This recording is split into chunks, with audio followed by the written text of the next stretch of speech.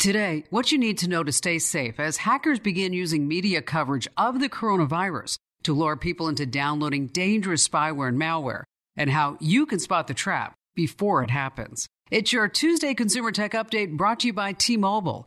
Their advanced network now goes farther than ever before. Visit T-Mobile.com/55 today.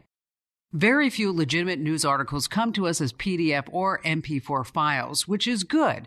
Because if you see a so-called news article in the PDF or MP4 file format, stay away. Hackers and data thieves have begun spreading what appears to be articles, posts, and videos that look just like legitimate news. But if you click and download one of these onto your smartphone, tablet, or computer, a data thief somewhere in the world gains access to all your files and can destroy, block, or copy anything at will. So do not click on PDF or MP4 files promising information about the coronavirus. I'm Kim Commando. Why don't you sign up for my free newsletters? You can Google anything. But to get my trusted advice delivered right to your email, go to commando.com/subscribe.